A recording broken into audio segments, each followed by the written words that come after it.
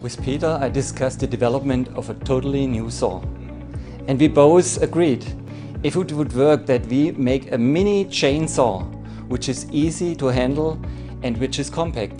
That would be a multi-talent. A mini chainsaw. It sounded a bit strange, but nevertheless genius.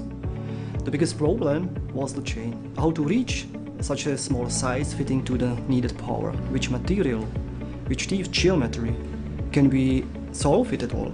And how to produce these tiny little parts? These were only some of the questions we asked ourselves. The only thing which laid on our table was a chain of a chainsaw. But this didn't fit to our imaginations nor our requirements. After a few months and many simulations and verifications, our initial ideas were realized in a prototype. We have the perfect saw system, the NanoBLADE. 44 chain links, each 4 mm long and 0.9 mm wide. 40 buttons are applied for. The NanoBLADE was the major requisite for our new saw, the core of all.